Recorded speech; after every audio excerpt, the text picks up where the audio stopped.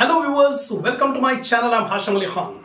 So now in this video I'm going to explain you about the differences between account receivable and accounts payable. Apart from that, the second question in this video is regarding how to activate the Billwise details, maintaining Billwise details. These two questions I'm going to explain in this video. This is unit number 4.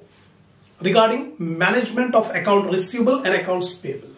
Last 3 videos I have explained you in detail regarding the meaning of the term account receivable, accounts payable, what are the advantages of maintaining these account receivables and accounts payable, and what are the advantages from Billwise details. All these things I have explained in the last 3 videos. So if you have not watched the 3 videos, I suggest you to go to the playlist of my channel. Select the subject Computerized Accounting, unit number 4. Watch the first 3 videos. Be acquainted with the topics of account receivable and account payable. So before starting this video, I suggest you to take a screenshot of the points which I have written on the board. Then I'll explain all the points in detail.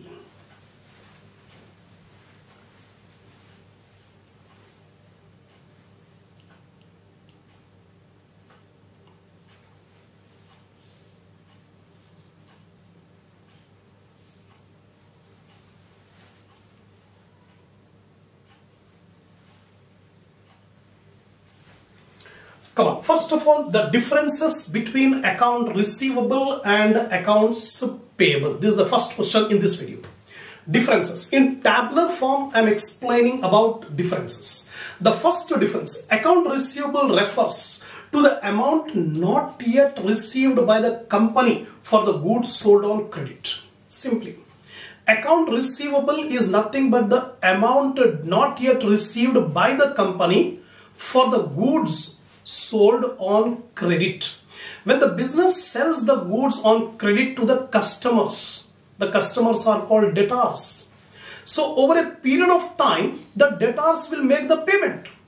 So till the time we have not yet received the amount due from customers is called account receivable.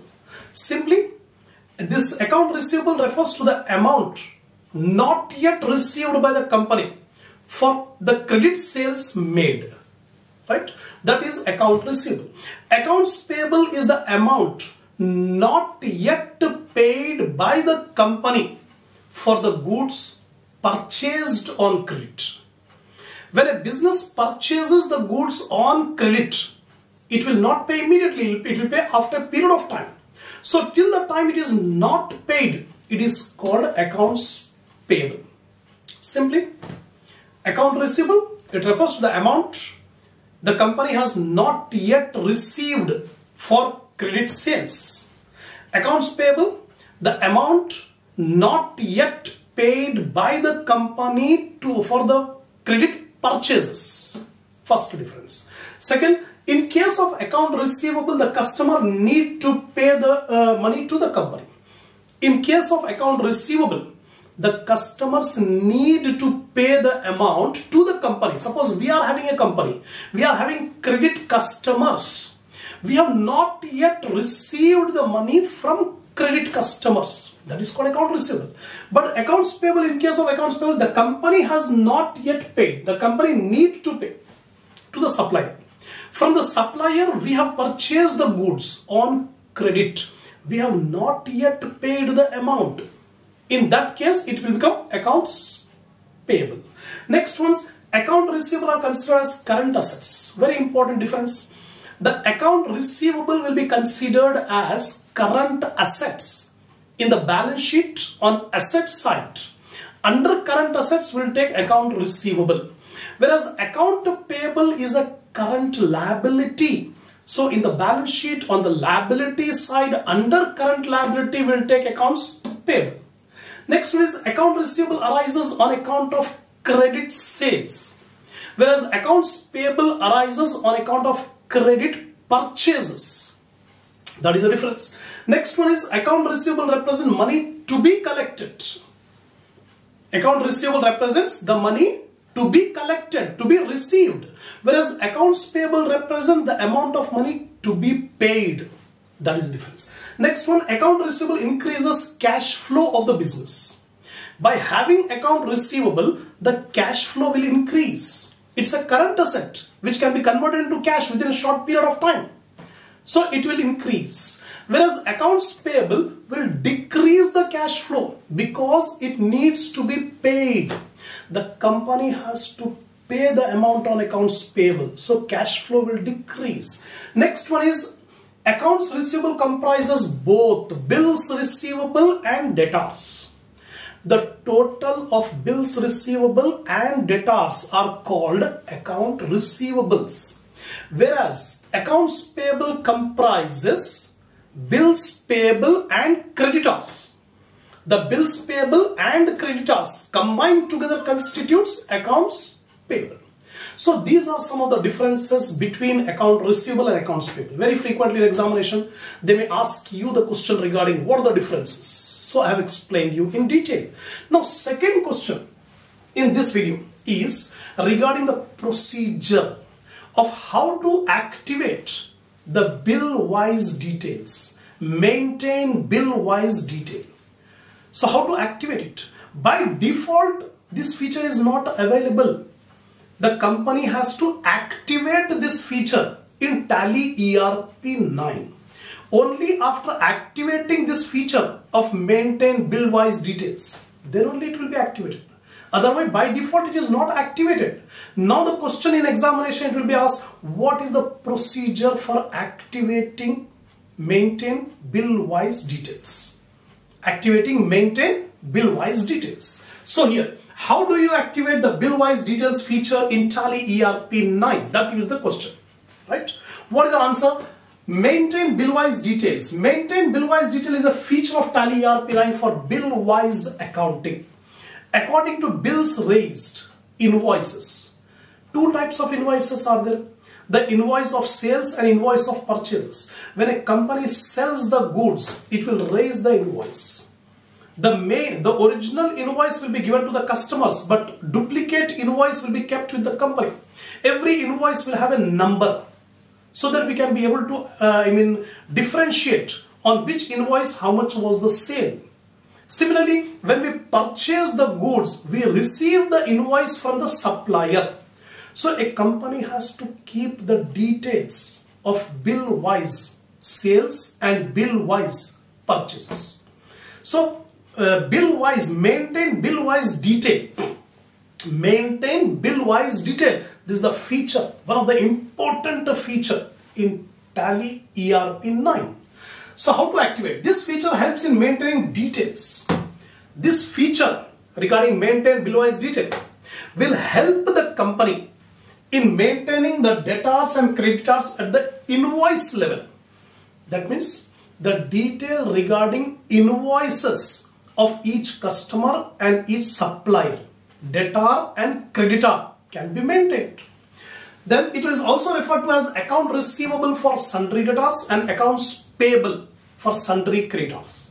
So normally, traditionally we call it as debtors and creditors. But according to modern terminology, we will make use the name account receivable for sundry debtors and accounts payable for sundry creditors. Now, procedure for activating maintain Billwise details. What is the procedure? Step by step, I am going to explain you. The following are the steps to be followed for activating maintain Billwise details. What is the first step? Open Tally ERP 9. Open the gateway to Tally. Then after that, second step, click on select the company. Click on select the company. And now select the company of your choice, which is already created. The company must also always be created. That company, you select it. Third step, press F11 at the gateway of Tally. Now here, after opening the company, press F11. Then at gateway of Tally. Step 4, select accounting feature. After pressing F11, next step is select the accounting feature under company features. On the screen, you will find company features. Click the company features. Under company features, you will find accounting features. Now click the accounting features. Then under that accounting feature, you will have the option regarding maintain Billwise details. So click that and accept yes. It will disclose, it will ask you yes or no. Click yes. On what? Maintain Billwise details. So here set yes for maintain Billwise details. Select the option yes for maintaining Billwise details. Now press Ctrl A to accept the changes, settings you have made. Whatever settings you have done right now, you have to give the answer to the tally package that we have accepted. So click Ctrl A to accept the setting, or simply click yes to accept. Option will be given yes or no. Click the option yes. Then whatever settings you have done. What setting? Maintain Billwise details. That setting you have made it yes. Then when you have made it yes, these are the changes you have made. Now select yes to accept the settings. That's it. In this way, you can be able to activate the feature of maintain Billwise details. Now after activating maintain Billwise details, all the ledgers which are created previously under sundry debtors and sundry creditors will automatically get their Billwise details set as yes. Once you have selected here activated Billwise details, maintain Billwise details activated, yes, you have completed here settings you have done here. Now if you want to check, if you want to view whether this activate maintain Billwise detail had been done or not, every sundry debtor and every sundry creditor, automatically the setting has become yes. For what? Maintain Billwise details. So every account of sundry debtor, every account of sundry creditor, automatically the settings has been done as yes for maintain Billwise details. This can be verified by viewing any existing ledger of sundry debtor or sundry creditor, or by creating a new ledger. Now you want to confirm it, whether it is activated or not. Simply go to any ledger account of sundry debtor or any ledger account of sundry creditor and open it. You can see there that the activation of maintain Billwise details is automatically has become yes. Because once you have selected yes here, automatically all the sundry debtors, all the sundry creditors automatically has become yes. Now you can verify by creating a new account also. You can see the existing sundry debtors and existing sundry creditors, or you can create a new account, new ledger account, and see whether it is activated or not. Now let us create a new ledger account on this sundry debtor to view the activated feature. Now if you want to prove, if you want to confirm whether definitely it is activated or not, open ledger account. How to create a ledger account? I am giving the steps to create. The steps for this are: open Tally ERP9 first, gateway of Tally. Second, click on select company and select the company of your choice in which you want to create. Then select accounts info. After selecting the company, now go to the option accounts information, accounts info. Select ledgers. Under account info, select the option ledgers. Under ledgers, select the create. Select the create under single ledger. So here create will be there under multiple ledger or single ledger. Suppose you select single ledger. Then type name of the debtor. So whose customers or suppliers account you are opening. You are opening a debtors account or you are opening a creditors account. You have to decide. Suppose I am interested in opening a debtors account. So write the name of the debtor. Name option is there. While entering data in under option, a list of groups will be shown. Select sundry debtors. After name, the next option is under. So if you click under, it will give you the list of sundry debtors, sundry creditors, etc. Now here you select sundry debtor because I want to open a ledger account of sundry debtor. So click sundry debtor. After selecting sundry debtor, maintain balance bill by bill option will be added. After opening sundry debtors, then option will be given. Maintain bill by bill option will be added in the screen, which is automatically set as yes. Automatically it will be set as yes. maintain bill by bill option, automatically it will be given as yes. Why it is given yes? Because we have activated here. So before creating a ledger account, we have already activated the option, the feature of maintain Billwise detail. That's why here it is showing yes. Now last step, press Y to enter or accept. After verifying this, just you accept it, your new account will be created with the feature of maintain Billwise detail, maintaining bill by bill option. That's it. So in this video, I have explained you two questions. The first question is regarding the differences between account receivable and accounts payable. The second question is regarding how to activate maintain Billwise details. So watch the video with full concentration till the end. Don't skip in between. Definitely you will get a lot of confidence, a lot of command on the topic.